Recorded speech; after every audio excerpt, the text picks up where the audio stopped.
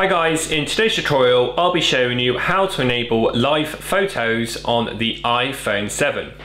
So live photos is a relatively new feature on iOS devices.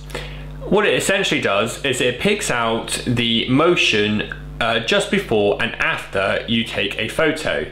So if you're getting to a good place for a selfie, it'll capture the around a second or two before you actually press the button.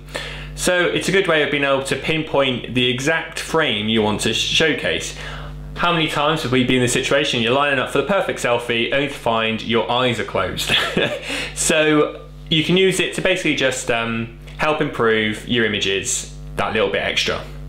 To enable it on the iPhone 7, open up the camera app. Now the live photos icon is fairly well hidden if you don't know what you're looking for. In this case, we obviously know what we want to find, and live photos is the circle object in the center at the top. Simply press it to on, and you'll find live photos enabled. Obviously, we haven't got a very good background here, apart from a lovely white background and a TV on the right.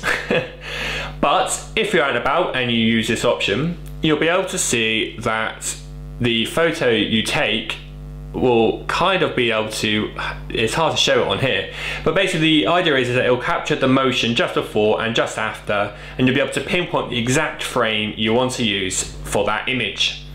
And that's how you enable live photos on the iPhone 7. Thanks for watching.